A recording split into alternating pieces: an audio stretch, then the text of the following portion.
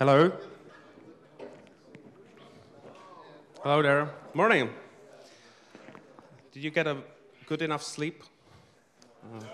No. Okay. This is Zbigniew. I'm Miro. We work at Red Hat. We also are members of FESCO, and we also have some strong opinions about modularity, and I think you know that. Otherwise, you wouldn't be here. This talk is called Alternatives to Modularity. We are not here to give our opinions to you and then go home and everybody will be happy. This has an hour and a half, and we expect everybody to discuss after what we say. If you have a need to throw things at us, please do. It's fine.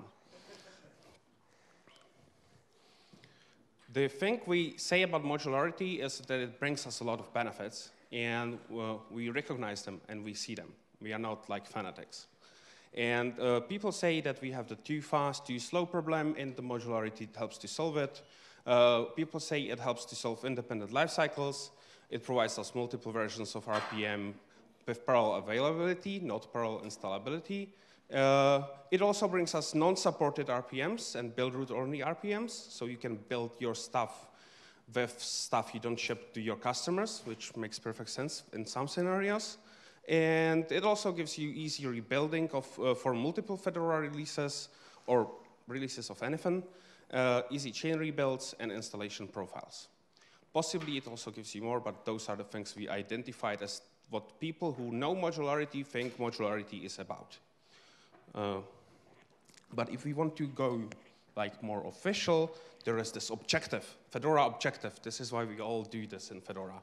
And it says that modularity will transform the all-in-one Fedora OS into an operating system plus a modular repository, which will contain a wide selection of software easily maintained by packagers.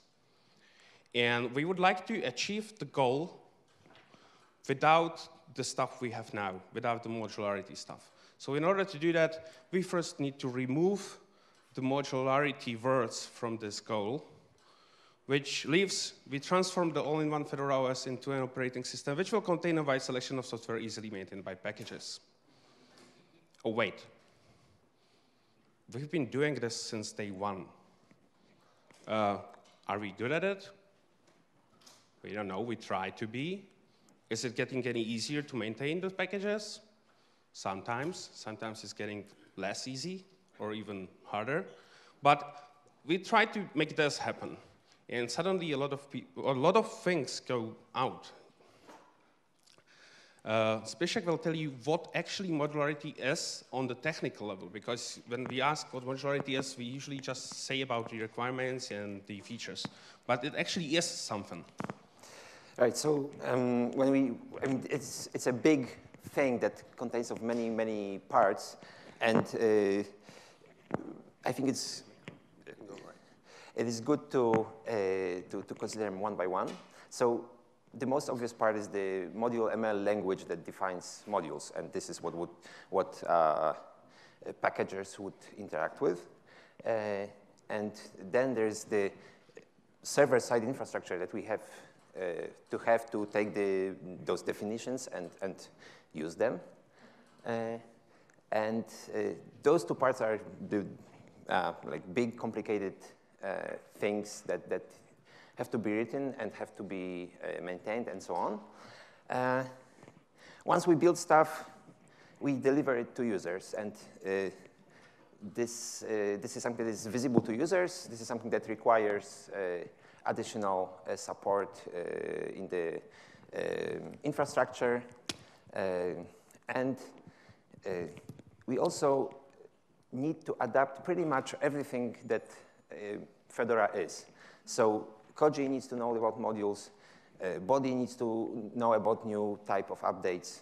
DNF has lots of requirements are put on DNF. It must understand modules. It must report conflicts. It must report modular conflicts and package conflicts and so on. In Pagure, we have a new namespace. Pungi also needs to understand modules to build the delivery stuff. Mirror, this must be mirrored. This must be maintained by Releng. in Fedora release, there was a plan to define the base version, so even Fedora release is impacted. And on top of those changes in the tools, we need to update policies. We need to create new update policies and teach our developers how to follow them. We need to teach developers how to do things in this new scheme. And in the end, users also need to learn this new stuff. Right? Modules are not transparent, and they cannot be transparent because the way that the packages are chosen for installation and upgrades is changed. So even users would need to learn those new things. And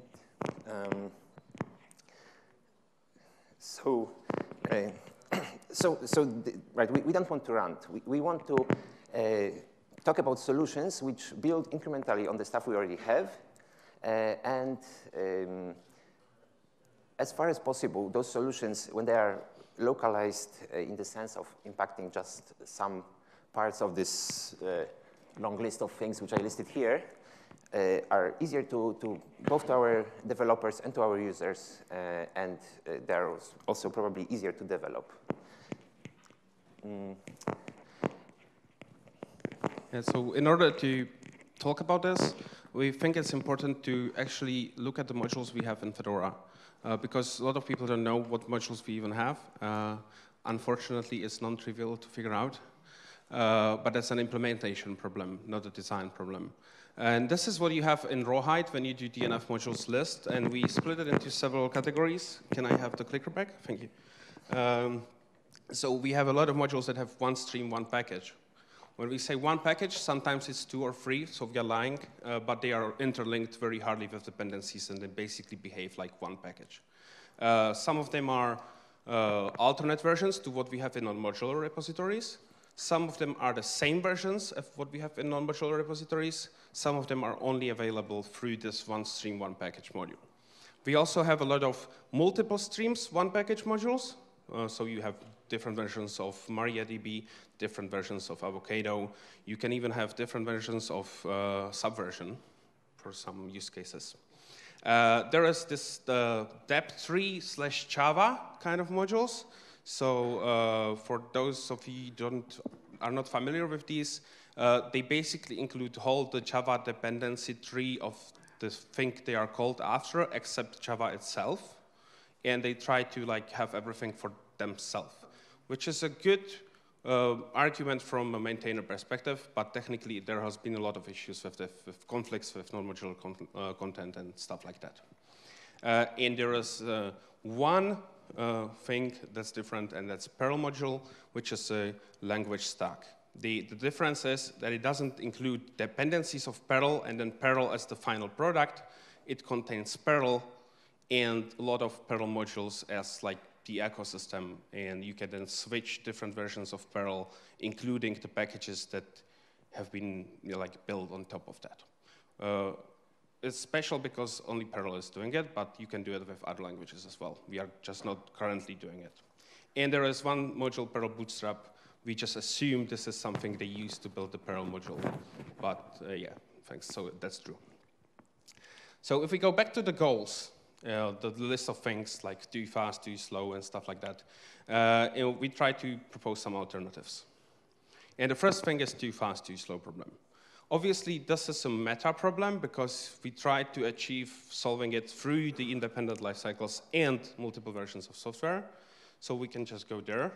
But there are some important things to consider here. There was another talk here at DevConf. This is a different slide taken from that talk. And it has an interesting observation, which I would understand as the following. In order to want something to be fast, I need to be deeply involved or interested in that very thing. And that makes me a different kind of user of that thing. A specific example is Python. So as a Python developer, I care about the new Python version. I wait for it. I need to support it with my library. I need to test it, or I need the new features to actually start using them. But on the other hand, I am the Python developer, and I know how to handle Python using the tools that Python provides. So all I need is the interpreter, and I'm fine. I don't need DNF to run on this new Python version. I don't care as long as DNF works. And DNF is just an example of something that's written in Python and important for me. On the other hand, if I am not a Python developer at all, I am not very interested in the new Python version that much that I would need to do something specific other than just wait for the next release. So there is no particular need for, in this very example, to have, I don't know, different versions of DNF built on different versions of Python through some stream expansion, which is something that might be useful for DNF developers, but they can like run their tests of DNF without any RPMs. The independent life cycles is one of the things we want to use to solve the too fast, too slow problem. Right, and I mean, the idea sounds great in principle. We have built new versions and we deliver them to users, and users pick when they want to have the new version. But in practice, well, this might work for leaf packages, but it doesn't work for packages that interact with other packages. And it doesn't even really work for stuff. I mean, again, this is like the previous slide. If this is the stuff that I deeply care about, I'm fine with the new version. But if this is just some part of the OS, I don't want to come to my desktop one day and see a new version of GNOME running if it's much different. So in Fedora, this problem has been, seen forever, and we have a very specific set of rules and guidelines. You are not supposed to do software version bumps when this software changes in any significant way at any time. You can only do it at release boundary. And I mean, this is the thing that allows us to coordinate changes in the distro. This is the thing that allows users to have some stability and know when they will get a new system with possibly annoying or incompatible changes that are significant. And if something is delivered as a stream as part of the distro, the same rules need to apply. And in fact, this has been discussed and voted by FESCO, and you cannot obsolete streams at any point in time. You cannot do significant version bumps at any time. You must coordinate with the releases of Fedora. And so this is those packages that interact with other packages. But then we have the special case of stuff that could be made to, is either backwards compatible, or the user could opt into having a rolling stream and version updates at different time. And in fact, we already do this, right? I mean, policy discourages it for good reasons, but in those cases where it makes sense, we do it. So Firefox is essentially a rolling package for two reasons. One is that it tries to maintain backwards compatibility, and second, it's a very big project that releases often, and backporting any significant number of patches to older version is just not feasible, and it's better to have users see new Firefox packages even in stable releases. And the same is true for the kernel, some antivirus software, possibly some other packages. And if we want to have a package that is rolling, we can achieve this already in our current system. If I have Node.js and I want to have I need new updates, if Node.js rolling a compat package or a second package was built, users could have access to the rolling stream or rolling version of the package. This is just a question of policy and naming, but technically we can do this.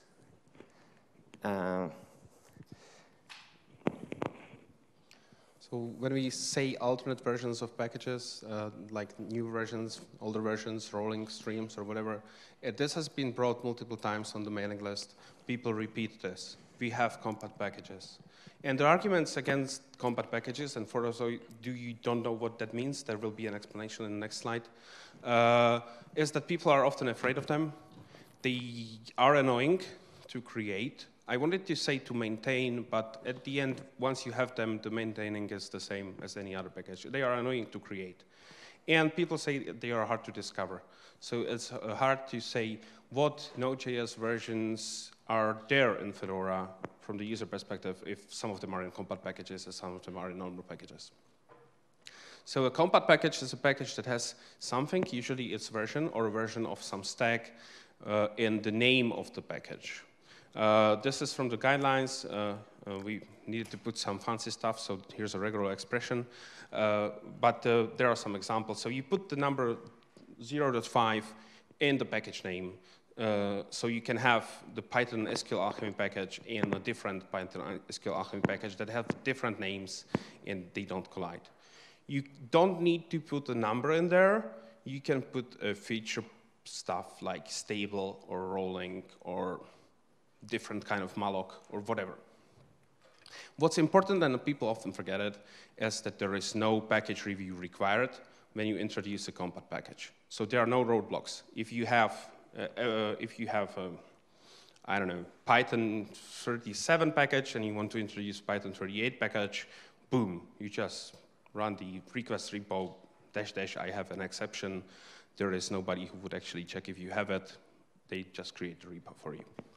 But if you follow the rules, you can do this. The good stuff about the compat packages is that they may or may not be co-installable. So for example, usually what happens is if you have a compat package for OpenSSL, then which has the SO numbered file with different number, the runtime packages can be installed together while the devel packages conflict with each other. Or you have different setup tools built for Python 2, Python 3 this, and Python 3 something else. If they are called different, they install to different locations, and everything is fine. They don't conflict.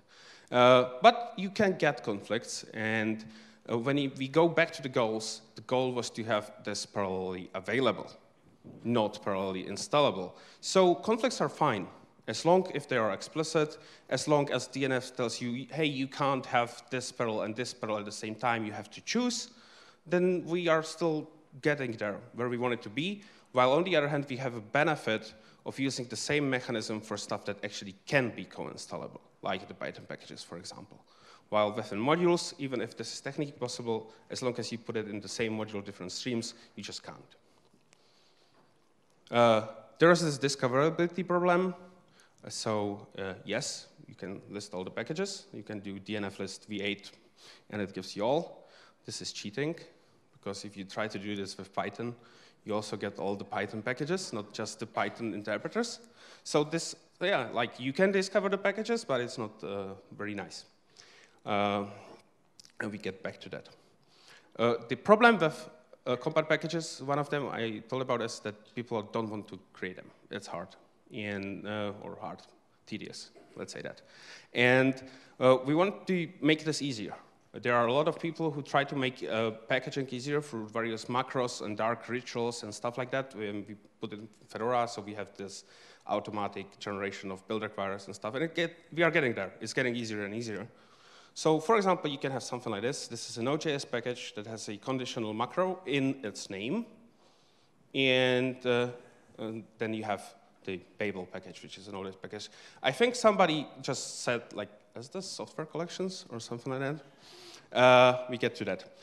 The idea here is that you define or not define the mod version thing, and I use mod for the lack of better term, like module in this case, but it can be anything. And when you define this macro in the build root, you get a different build artifact, which is called differently. Otherwise, you maintain the same spec file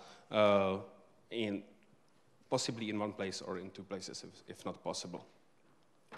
Right, so this is a mechanism to build both the compat and the non-compat package from the same source.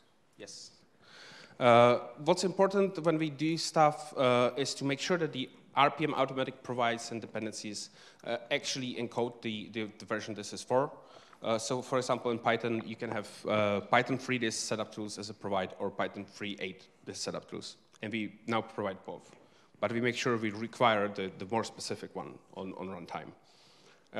And this is easy because then the conflict happens soon. It will tell you, I need the specific version of Python for this library. While if there is something like, I just need the Python free version of setup tools, and it will try to get the other Python free version because we can have multiple, the resolving might end up somewhere totally differently, and then the error for the user might be very, very hard to understand. But even that is possible. This is good because you can have conflicts when necessary versus dependency held by design, which is like, this has been excluded. You should never get a message that says this has been excluded when you didn't exclude anything. Well, here you get this can't be installed together, which is kind of better, but not the best. This looks a lot like software collections because you need to put the special macros in the names and requires everywhere. But what's important is that you don't move the files to OPT. You don't need to activate this. It just happens to be there. And if you can install it together, good. If you can't install it together, also good. Not that good, but also good. In the discoverability problem, this is what we currently have with the modular implementation in DNF. So you list modules, and it will tell you, yeah, so Node.js, you on Node.js, we have this and we have that, and you can pick. This is actually very nice. Thank you. We would lose this with compiled packages. Because if you have a package that's called Node.js and a package that's called Node.js 10, DNF doesn't know that this is like the same package in a different version because we tricked it into thinking it's a different package by renaming the package in the first place. But we could solve this quite easily using virtual provides. So there was a question. We have this idea that we will go through our slides and then we will return, and please keep the question. We want to encourage discussion, but we were like, if we allow people to discuss after everything we say, we might never get to the end. So we will try to be quick, get to the end, and then go back through the slides and encourage some questions like that. So if Node.js then provides something like alternate Node.js, this is just a crazy idea, the naming is hard and blah, blah, blah, then we can have a tool that will find all the versions, alternate versions of this package and give it to you. It can either be implemented in DNF or somewhere completely different. If we think DNF has already enough work to do, we can implement a separate tool. An idea, you would list alternatives or whatever, and it would just give you the package, Node.js, and all the other packages that provide the alternate Node.js. This should be an easy task to do, but we admit that it's not there. So, for unrelated reasons, people have been working on something that is very useful for this subject. That is buildroots, right? So we want to test packages that when they're built in rawhide, and we want to gate them. We want to admit them to the rawhide repo only if they pass some set of tests. And for a while, we had this for single packages. But we didn't have this for the case of multiple packages that codepend on each other and need to be rebuilt together, and then only this resulting set can be tested. And to do this, we implemented something that is called side tags. So you make well, you send a simple request, and a separate build root is created for you. We had this idea for a long time, but it was always manual. It was done through a ticket in the Erlang bug tracker, and some human had to go and click some buttons to make this happen. Now this is automated, and this gives us this beautiful ability to build packages like we do with streams, in this custom environment that we can possibly, well, make different, for example, by installing some specific versions of packages, some macros, whatever. And this is a slide for Igor, who is not here because his kid is sick. So I think we should just skip that. I mean, the important part is that we request a site tag. We have some scripting that is particular to Rust packages that understands the Rust metadata. This scripting spits out a list of packages that need to be built in a specific order, and then we just tell the tell Fed package to build those packages in this custom build route. And once this is all done, we create a body update. So this already works. The availability of site tags as a general thing was announced a few days ago.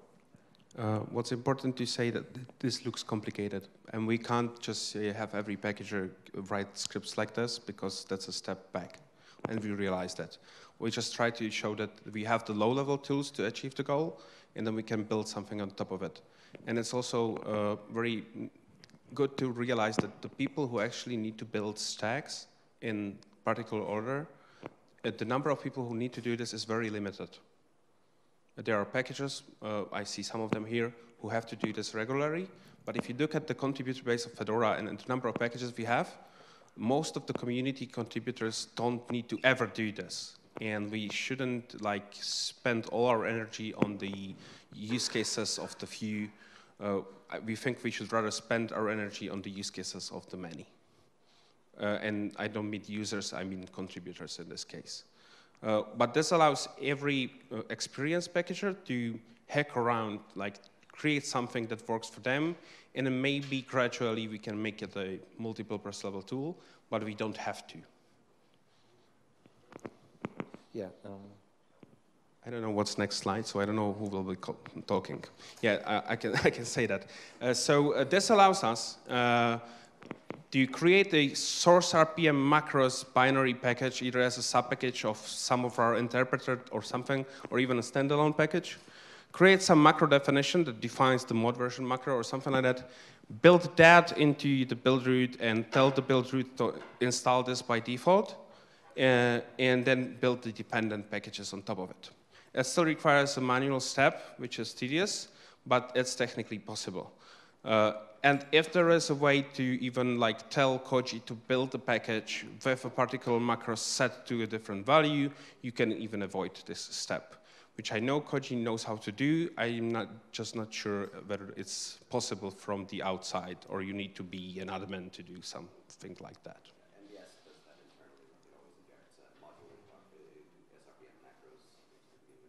So when MBS builds something and wants to change the macros, it installs the macro files in the build root. It doesn't just tell Koji set this macro, right? It creates a spec file for modular RPM macros that makes sense for this module.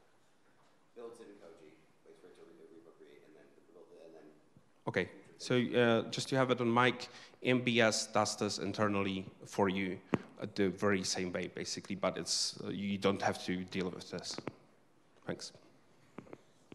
What's next?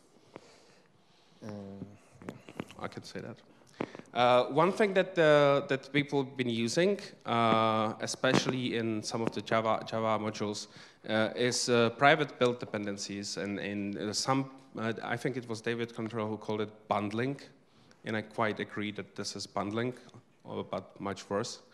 And it's perfectly sane in enterprise to say, yeah, so in order to ship this software, we need this software, but the other software is hard to maintain, and we don't want to sell that to customers or give them support or whatever. So we will protect them from this unmaintained software. While in a good, healthy community project, we think this is something we should never allow to happen. Especially if it has a leaky containment. If there are situations when you can actually install the package, whether it's design decision or a bug, bugs happen, and then you end up with a package that you installed through Fedora, but nobody actually thinks it's supported, and you will get known security holes in it. Nobody will care. But we acknowledge the technical need for this, for example, for enterprise. So, yeah, thanks. This is still technically possible, even in Fedora, with the on-demand side tags. And it's actually one of the easiest things to do. You build a dependency in the side tag, you build a dependent package on the side tag, and you untag the dependency from the side tag.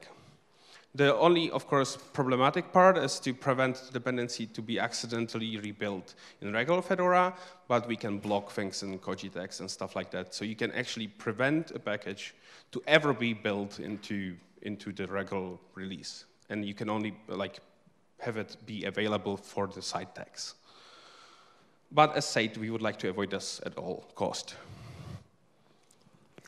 So another thing that has been in this case, discussed in Fedora, is the removal of the need to have change logs and version bumps in spec files. So the reason why this is related is that those change logs and the version bumps, which are done manually by the packager, are super annoying because when you want to build a specific version of the software in multiple releases, chances are that the only thing that you will need to touch will be the version number. So there is this busy work of updating the spec file with completely uninteresting things. The second thing is that if you have few branches which you build for a few releases that are different, but you make changes that are some self-contained change. If you want to cherry-pick this patch between branches, this would be usually quite easy, but you get conflicts again in the changelog and in the release number. So if we do what is being discussed, so if we make this those things handled automatically by our tooling, then suddenly it becomes much easier to take either have this case of a single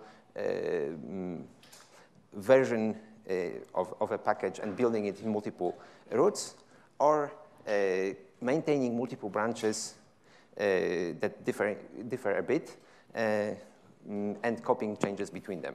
So when this is implemented, obviously this improves packaging for all packagers because everybody needs to do this and it's annoying.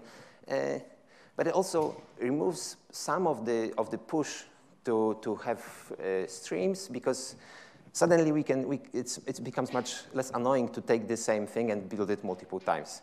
If we remove those manual parts that we need to update, as just a simple for loop around fed package build target is enough to have a single package build in multiple versions. Yeah, so, yeah. And when we talk about building the same thing everywhere, there is two variants that need to be considered. So I will call them build once, ship everywhere. So this is the first one, where we want to do just a single build and just push it into multiple things. And the second variant is where we take a single source package and rebuild it as many times as needed, and each target gets a different rebuild. And those two things kind of seem similar, but they are quite different. So the second one is already happening, right? I mean, for many packages, what packagers do, they just have a single version that is backwards compatible enough so that they just rebuild it in a loop over all targets and submit a single update that targets all Fedora releases that are active at any given time. And the third thing, so it is possible. We can do it. I think that the Koji policy does not allow non-administrators to do it, but we could allow it, right? We could build a single package and just tag it into multiple koji tags. The reason that we don't want to do this is that to maintain the package, to make the binary build compatible with all the releases, it must always be built on the oldest release. So in the particular case where we would like to have the same package built for Fedora and Apple, we would always have to build packages in Apple and ship them to Fedora. And this means that they must follow the, use the lowest common denominator of all features. They must use the old compiler, old libraries, in fact, most likely such a package would even be compatible with our packaging guidelines, which require us to use specific build flags. So technically possible, but not wanted. So it might sound interesting to build stuff on Apple 8 right now and ship it in Fedora, but it will be different in 10 years. If you look at some packaging guidelines that are applied to Apple 7 packages and what we have in Fedora, you realize it's completely different. And we think that like building stuff on Apple to ship it on Fedora lacks the first in features, foundations, and we just don't think it's a good idea. But yes, for third parties, for example, this is an excellent thing to offer them. We just don't want to ship Fedora packages this way. Okay, one of the other goals that we identified on the first slide was to make it easy to do chain builds. So we have some support for this in Fed package, but it's slow and annoying and doesn't work well. And modules do make this much easier. You can have a long list of packages to build in a specific order, and the module build system will do the right thing. And this is defined in the module ML YAML. So we have a list of packages, we have some macro overrides, and we have the build order. And actually, this is pretty much what module YAML is. I mean, all the other metadata is not really interesting. And we covered how we could inject macro overrides into the build root. So here I'm just talking about the part that is the list of packages and the build order. And when we are writing a YAML file, we need to put the build order there. How do we define this order? Well, for non-trivial cases, we would use some tooling to do this. And this tooling, there was this example of the Rust package a few slides back. It doesn't really matter how the Rust tooling figures it out. But it takes the package-specific metadata, does some black magic, and spits out a build order. And, well, OK, we put this in the YAML file. But if we had this kind of tooling, we would also use it for other things. We would use it for master builds. We would use it to bootstrap Rel 9. We would use it when we build a new version of Golang and we need to rebuild a bunch of packages. Right now, those things are either done mostly manually or by brute force and looping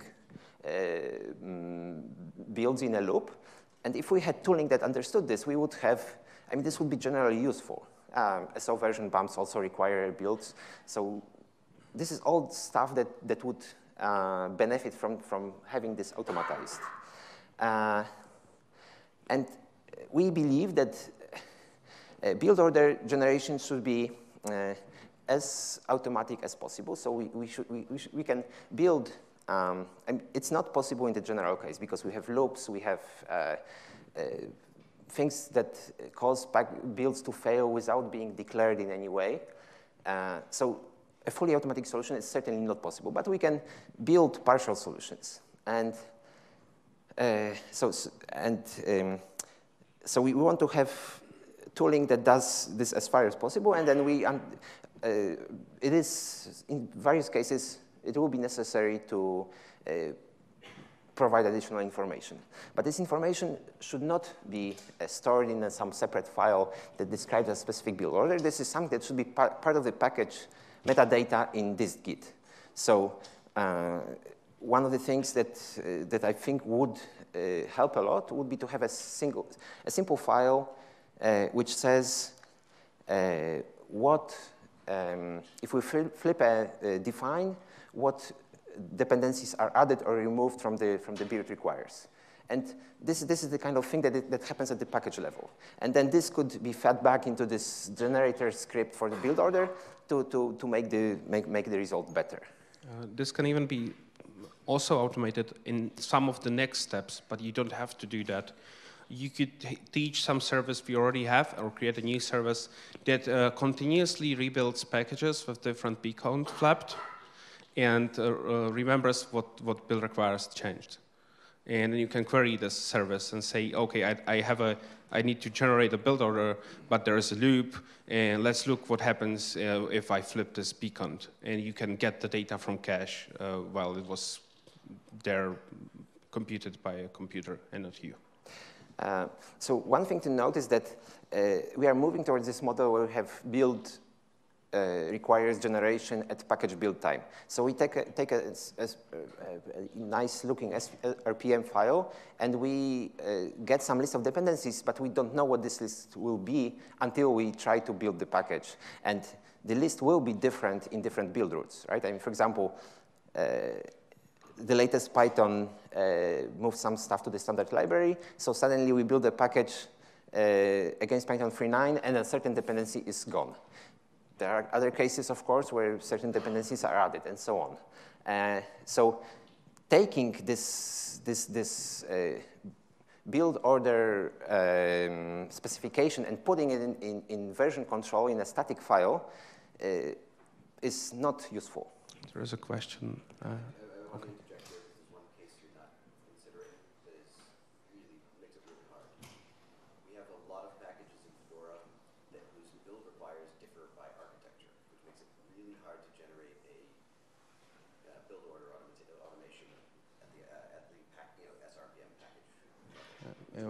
Architecture-specific build requires make any build order harder, even static, even dynamic.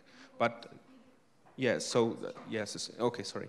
The question. Yeah, well, let's do this at the end, right? Okay, I'll do it now. The question or note was that the architecture-specific build requires make it harder for tooling to decide the build order.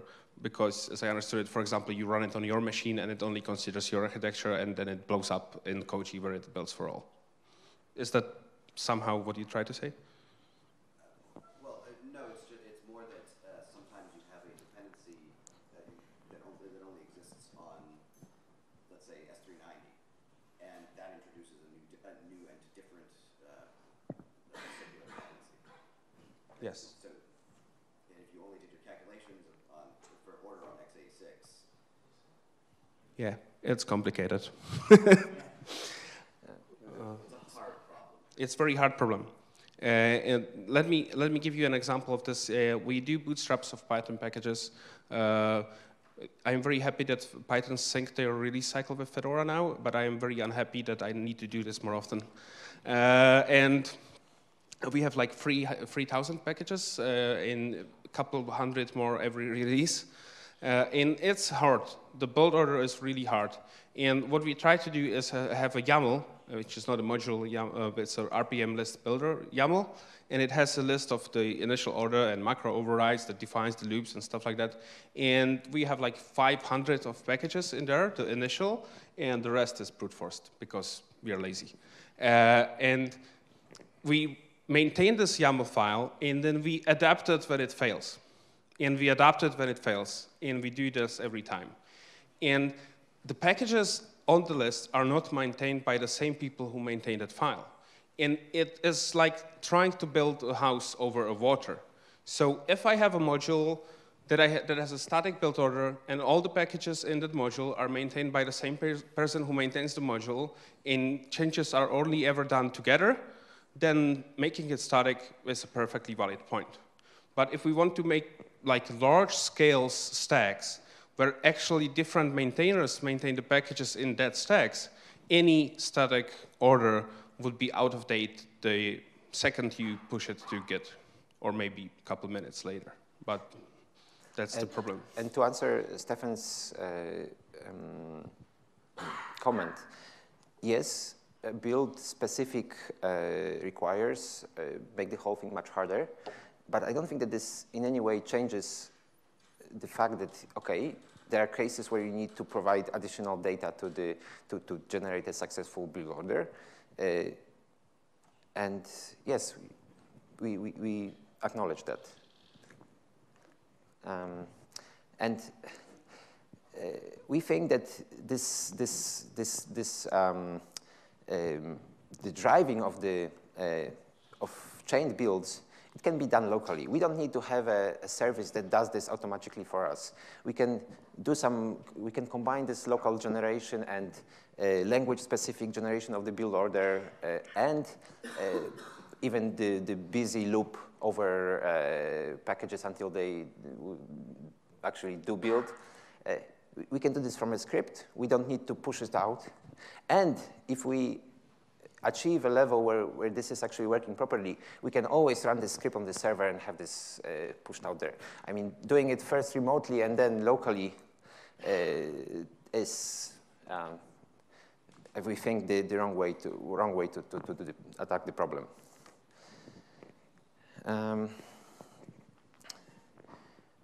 You talk, I talk? I can talk, that's fine.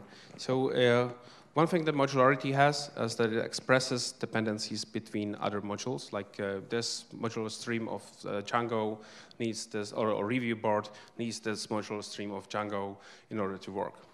And the problem is that you have two levels of dependencies, modules on modules, packages on packages.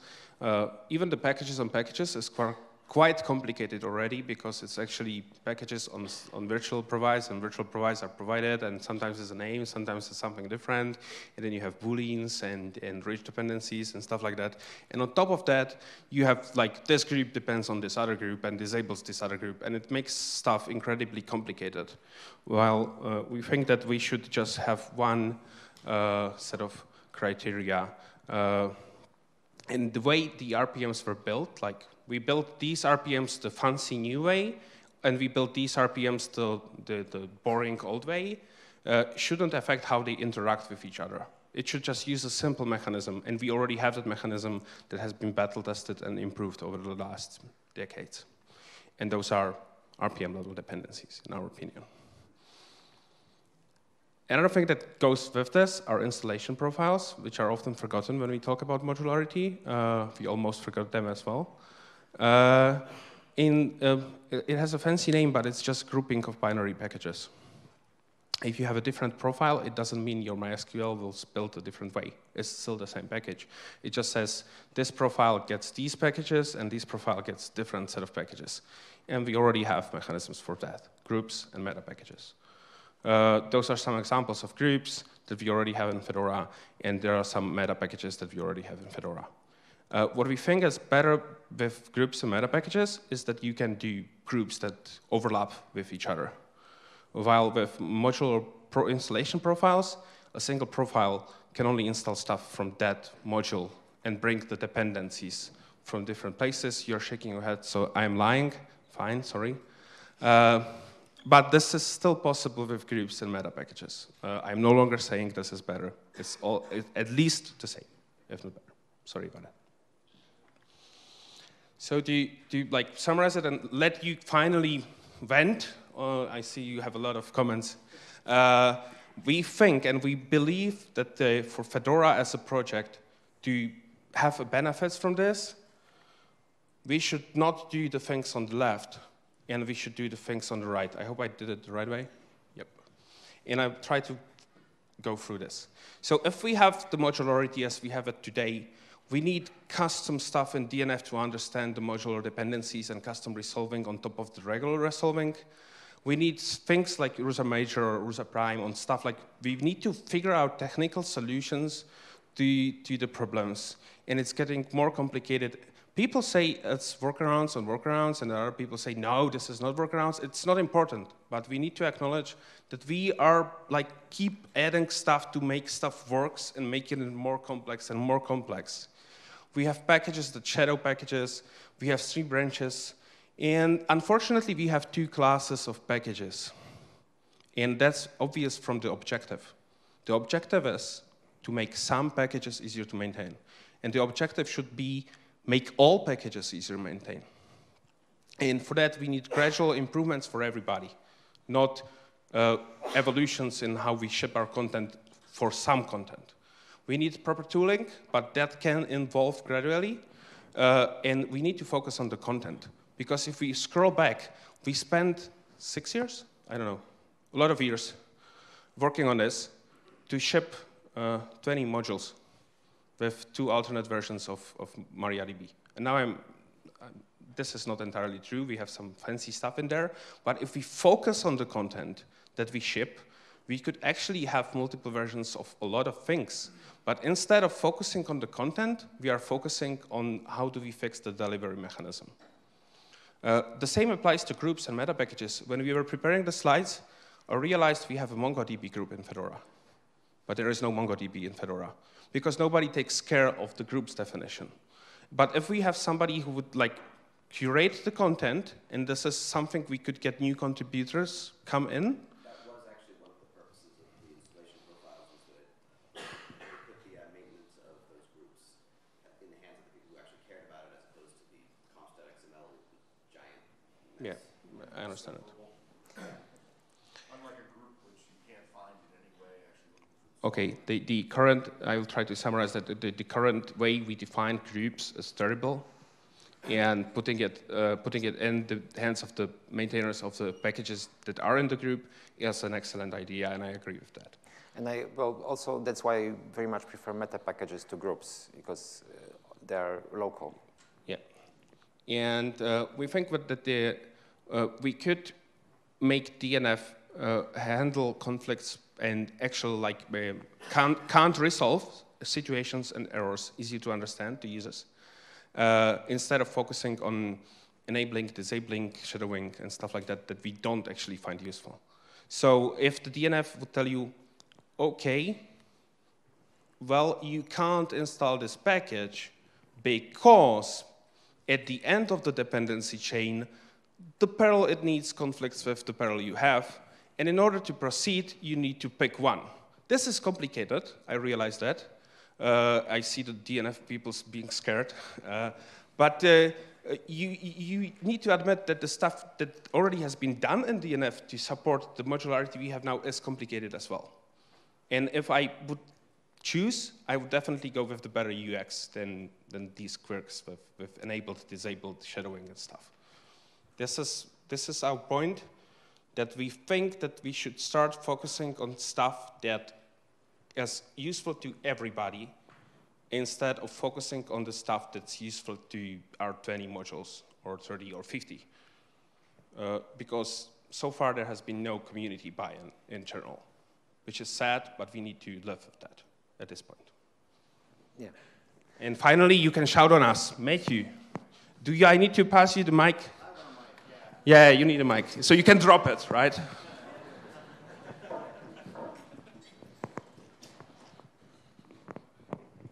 All right, so I have, I guess, a question that I'll phrase as a use case. We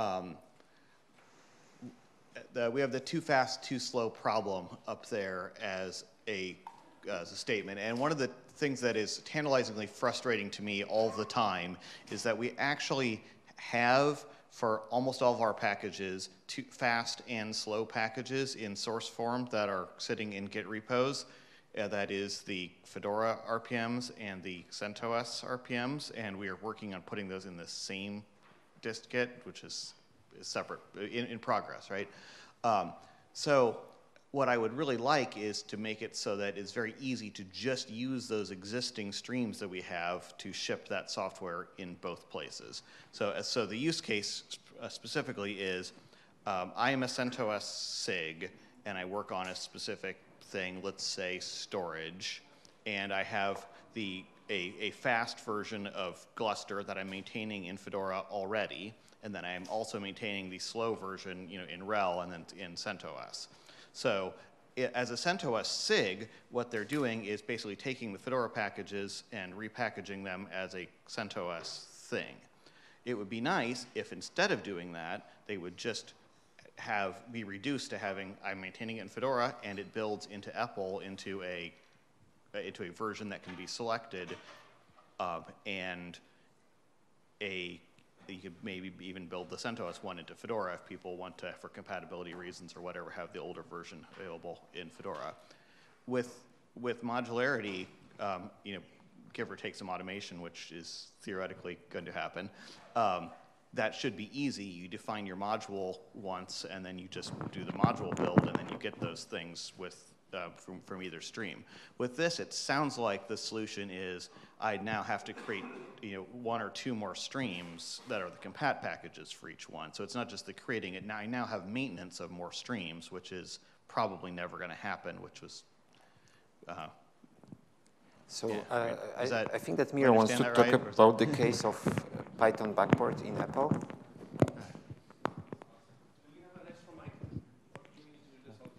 Okay, we need to do this all the time. I will just say in here, I don't need to repeat it right now. There was a mic, so that's fine. Thanks, I was afraid I would need to say that all. You're correct. I don't argue with that. But I think we should focus on making the repackaging part, where you take something from CentOS, put it in Fedora, or from Fedora to CentOS, or whatever, make it trivial. That's something we can actually do by removing the change logs, putting everything in the same dist-git where you can cherry pick from different branches, stuff like that. While creating a general purpose mechanism that allows you to ship packages built or defined in CentOS into Fedora, there and back, is a very nice goal. But we just think it's just too far to build an entire thing around it, but at the end it benefits just the person who actually wanted it, and it's so easier to just build the stuff for yourself. Like, I don't know, you're running CentOS and you want up-to-date systemd and kernel from rawhide, there you build your own, because it's easier than trying to develop something that suits everybody. And at the end, it will be like this because you think this package is important to have from CentOS and Fedora, while I think this package is not important because I don't care about it, and I think this other package is important. And this is something we need to figure out. What is the content that we want to ship, and focus on delivering that instead of designing something that fits everybody and at the end doesn't fit nobody. No, oh, sorry, that was not English. Let Matthew reply first, if he wants. I don't think he answered the question. Okay. All right, before we start devolving into like implementation details and nitty-gritty stuff that I am not smart enough to understand, I took this away from your presentation. You restated a lot of the goals that modularity was trying to achieve. You're unhappy with the implementation of it. You have some other ideas that are basically taking those goals and making them general purpose. I don't see anything that conflicts with modularity, so why is this an either or? What is stopping you from doing what you're suggesting? So there's two parts to this. First is that in principle things can happen in parallel, but in practice we have limited manpower. And I think it's pretty clear that when the DNF team is working on implementing modules, they are not working on implementing better conflict handling. I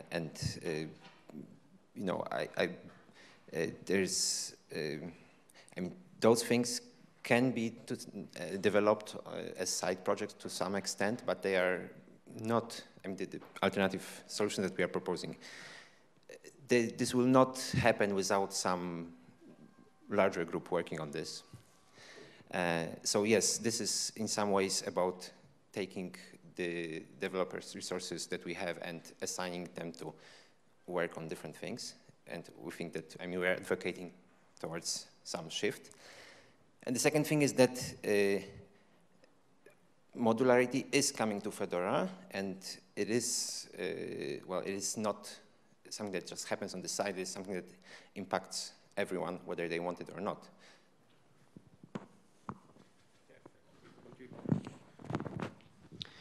If I could rebut that just a little bit. Yes, you're right. Resources are very limited, and one thing I tried to express on the mailing list a few weeks back, and I'm not sure I did a great job of coming across, was that whether or not it is the ideal solution, and I've never claimed that it was. I've claimed that it was the solution we could deliver in the time that the people paying us gave us. Modules have shipped in RHEL. So no matter what we decide to do in Fedora, finishing that and maintaining that is something that the Red Hat employees are going to have to do for the next 10 years anyway. And I realize we're in that has backed us into a corner a little bit, but I'm not sure that because of that corporate need, I'm not sure that reassigning resources away from that is going to be plausible. If we want to do, and I don't disagree that all of those things that you're talking about, like Josh said, they are complementary, and in many cases would also enhance things that we were trying to do in modularity. So I think that they should be done, but I'm not sure that we'd be able to pull existing resources off to do them. I understand this concern very much, and I don't know how much I'm allowed to talk about internal stuff, so I try to be very general in here. Imagine there is a next version of RHEL coming sometime. Thank you. So in RHEL 9, we may decide to ship this instead of that. While we still need to support that for the next decade for RHEL 8, we don't have to support it for the next 2 decades. And there needs to be a certain point where we stop supporting this, or else we will support this for eternity or until there are no more internets or something like that, and zombie apocalypses and stuff like that. And I don't want to have this kind of modularity as it is now forever, because I think it's not like, I can say it. I don't like it, sorry, I just don't. And I think we can do better, and saying we can't do better because we need to support this is a valid argument. Okay, so I definitely did not do a good job of expressing what I meant to say, which was this. I believe that this stuff is doable in parallel, that it may benefit both potential approaches, but with resources limited, if we want to do this, we're going to need help. We're going to need someone to come and bring the patches.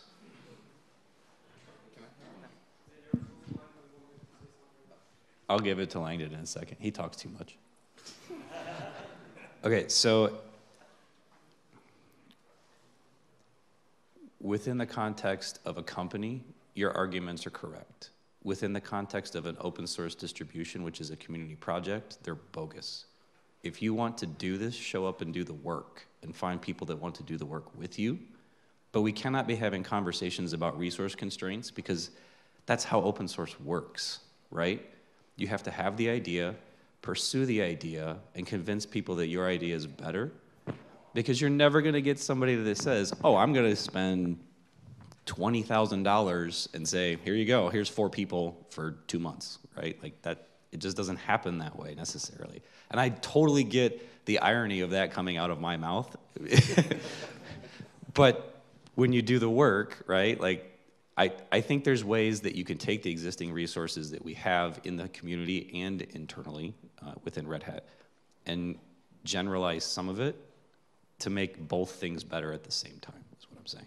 Also, we do appreciate that you have done the due diligence research here. I just want to say that if we go with this argument, like we are not changing modularity if you don't show up and give patches, that cornered us totally. We are done. We never change anything, and it's over. We can go home. If this is the argument we want to build stuff on, we might as well decide to never change anything ever again. Why? I'm seriously considering it. Yeah, it's also a valid, it's a good point. If we don't ever change anything ever again, there's a lot of free time for us. But Langdon really wants to say something. No, I don't understand that comment. Like, why can't you do the work? Can we get a microphone on you, please? Sorry, my voice is shot too. Sorry. I just didn't understand the comment. Like, why can't you show up and do the work? Like, I'm not agreeing, disagreeing, or anything else with Josh. I just didn't understand your answer. So there has been a lot of work in modularity that happened while people working at Red Hat, being paid on it, worked on it. And then if you say this is not correct, we shouldn't do this, we should do this instead, then the argument is, then let's do it. Let's show us how it works. Do you use your free time? You don't need sleep. Just deliver. It's just not fair. Oh, it's just no. I guess okay. So what I was quibbling over. So the group of people you have to convince to let you do patches just happens to be a different group of people, right? Like you can still show up and do the work, right? But Red Hat may be paying you to do that, for example. But you have to convince your management chain or whatever to go do that, right? To use your work time. I don't think that makes Josh's point invalid. I think what you're saying is just that you don't see a realistic way to do that as part of your job or as part of your free time. Is that? That's correct. Okay. Sorry, yeah, you're right. Also, let me to answer in a slightly different way. The stuff that we are talking about, like the build root order generation, this is actually something that would also benefit modularity, right? Because right now it's manual, and the solution would cover both cases. And so I'm saying that we need to work on the tooling anyway. Have you presented these ideas to the people who are maintaining the modules that exist today? Like, have they said, if you can do the things you're saying, then I will undo my modules because I don't need them anymore? I can't tell if you're speaking on behalf of people who haven't modularized. I don't know if what you're proposing is something that the people who are already invested in modules actually want. So I'm not sure where your motivation springs from. We haven't spoken to all of them, but we know cases of both.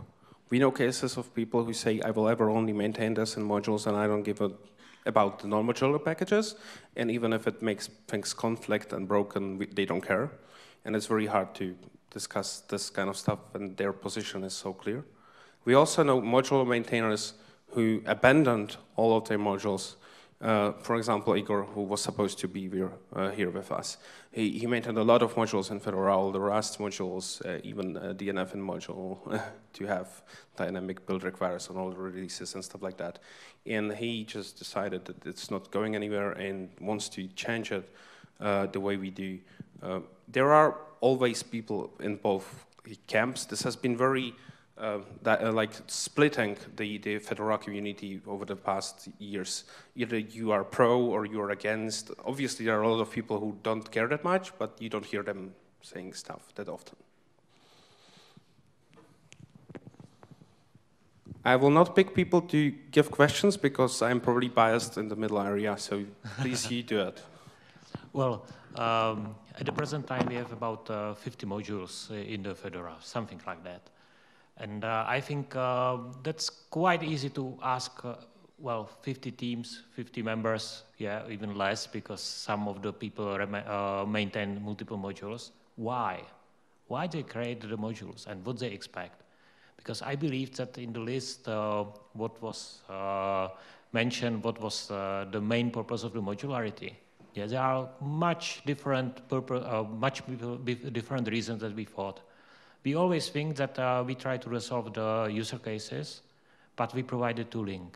And usually people take a tooling and use them by their needs. And they are quite often different. And also we have to think about another part of the people. I mean the end users. End users are, well, very limited represented in this discussion because they are simply not going to attend any developer conference. But we have to think how they want to consume the modules. And this is why we are here. Yeah, we are providing world better for the end users, not for us. That's our primary goal. Secondary goal is to provide a better world for us. Thank you. Well, I think that all you said is true, especially the part about users. So yeah, we believe that that's why we want to concentrate on the content, not on the delivery mechanism and making things more complicated. And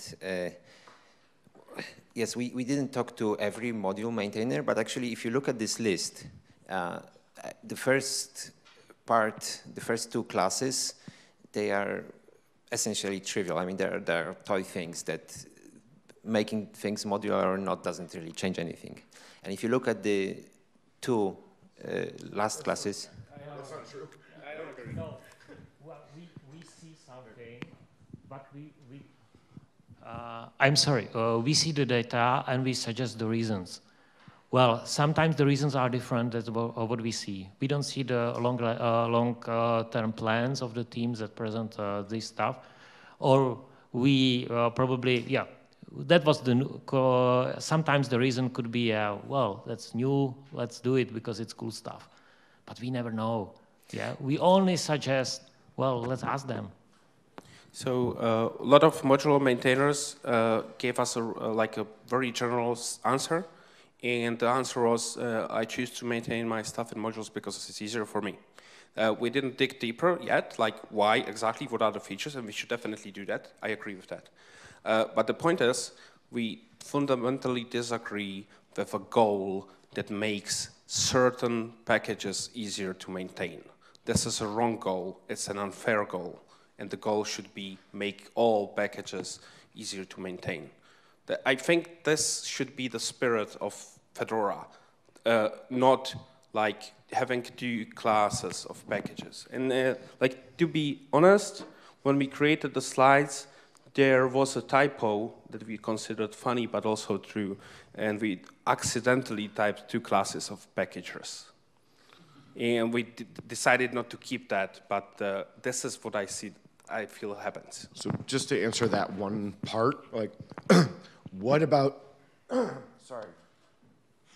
What about anything related to modularity indicates, like none of your evidence, as far as I can tell, nothing that you've commented on indicates in any way that the people involved in modularity would not like everything to be modules, A.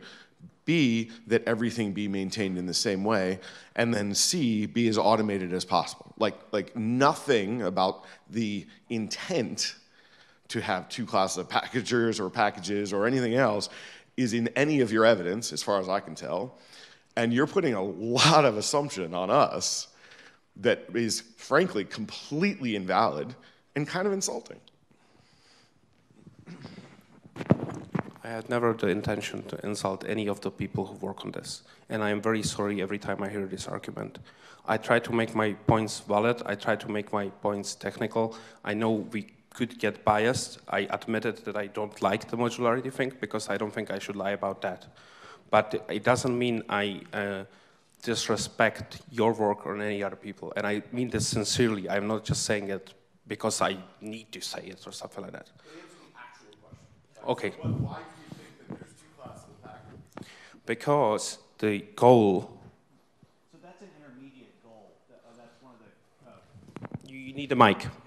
Okay. This is from an objective that was one of the phases here, and so this was. I don't remember the steps here, but the idea was originally that everything would be modularized, but this was a step along the way of we're going to add a modular repository on top as a way of getting to that goal. It isn't the goal here isn't to have a separate classes of packages.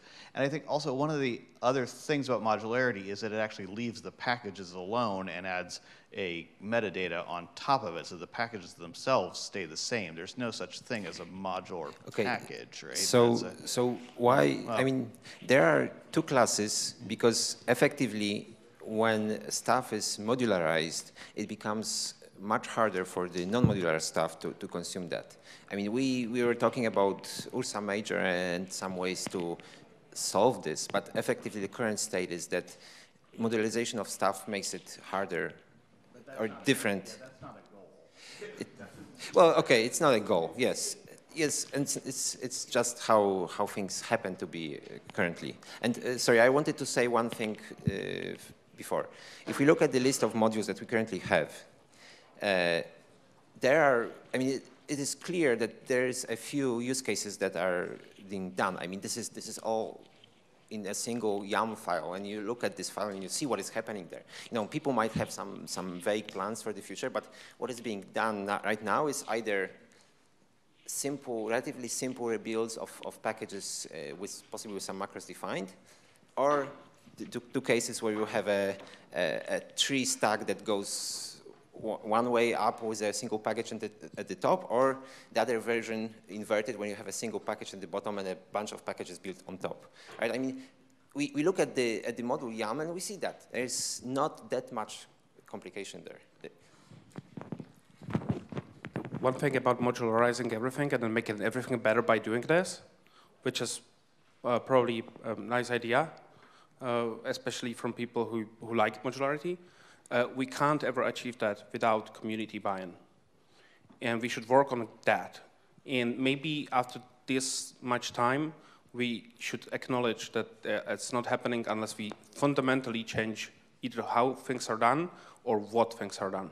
If we keep doing the things how we are doing them now, and if we keep doing the things we are doing now, the community buy-in will not just appear from a thin air. And yeah, on the left side and right side are also other people. We should be inclusive about this. Hi, guys. So just a couple of comments. Like, I think everybody agrees with your general premise of trying to make packaging easier. It is really strange to see this presentation and how you've somehow tied that energy to stopping modularity for some reason. I kind of missed that part. But I will say, like, community buy-in also, I think that's a definite problem. I guess I'm confused as to what this presentation did to help that problem. To get community buy-in, I mean, because it seems like you're just feeling the fire. And I say that with a little bit of extra, just reminding everybody in the room that certainly by now all of us understand that it's not enough to be right. I'm not saying you're right, I'm not saying modularity is right, but this hasn't moved the ball at all. And for some reason, I'm still seeing the stopping energy going into modularity, and I'm confused why. Yeah, so, I mean, why stop energy? Let's consider a different project that is happening right now, Packet. So I have my opinions about the way that Packet approaches the problem of tying upstream to Fedora. And I might like it, I might not like it, but it doesn't really matter because Packet is a clean addition on top of Fedora, and if there is buy-in, good. If there is not, I'm also happy. But in this particular case, this changes how Fedora is developed. It is not transparent to anyone. It impacts everything. So I get that it wasn't transparent to you guys. If we are talking about a solution that we think doesn't work, then we have to make a choice. Either we implement it and we buy into it, or not. Where was the? I mean, where do you want disruptive changes to happen? Well, I'm saying that those particular disruptive changes I don't want to happen. And so you've decided to get up in front of this group, spend 90 minutes convincing us all that we should stop it. Well, this has been discussed on Fedora Devo for, I don't know, the last 2 years, maybe 100 messages every month. So, good luck, guys.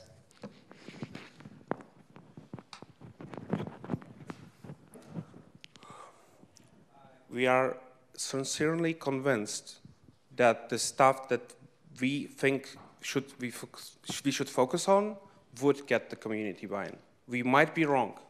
Go get it. I think it also would be, also in fairness, I think we should point out that some of the reason the community buy-in is not happening is that some of the enablers we haven't been able to put in place.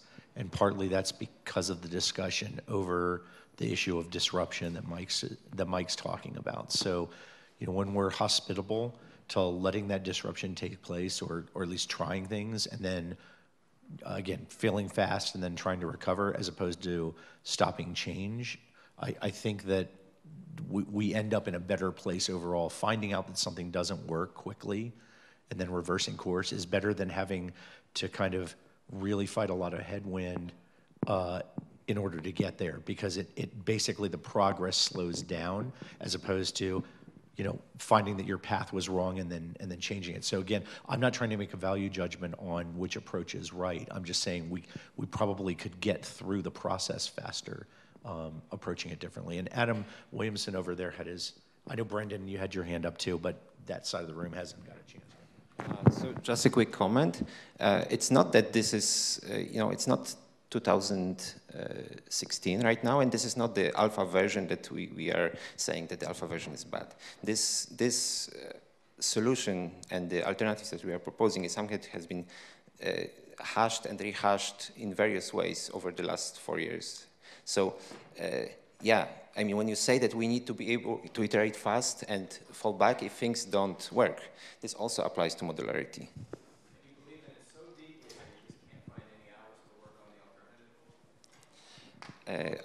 We work on the alternatives, yes.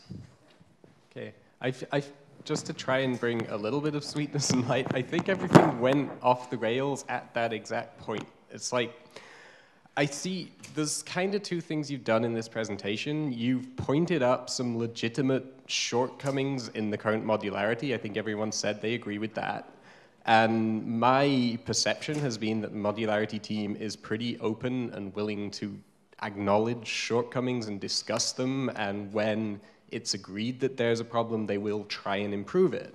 And I think it's definitely an uncontroversial, valuable thing to point up, hey, maybe we need to think about build-root-only packages in a Fedora context, just as an example. Maybe we can come to a way to change that kind of thing. You've also said that on a broader scale, you think modularity is the wrong design, and you'd like to try something else. And people have been generally open to doing that, but the problem was when you kind of implied that you think Red Hat ought to pay you to work on the alternative, which, well, that's kind of what you said. They said, well, go away and bring the work, do the work, bring it to Fedora and like show it off, like get the buy-in. And you said, well, we don't have time to do that on work times. So effectively you're saying we should be able to use our work time to work on this. And that's saying that Red Hat not immediately, Red Hat should give you space to work on this alternative. And the problem with that is, really? I thought we had another half an hour. Okay. Yeah, so I just think that's the thing that we need to resolve, right? It's like that nexus. So, okay, so let's step back a bit. Those things, those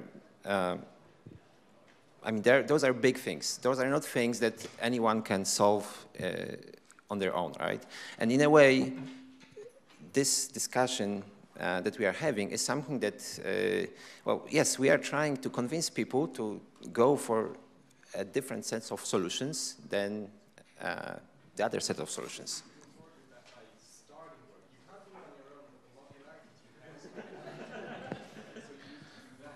We are out of time.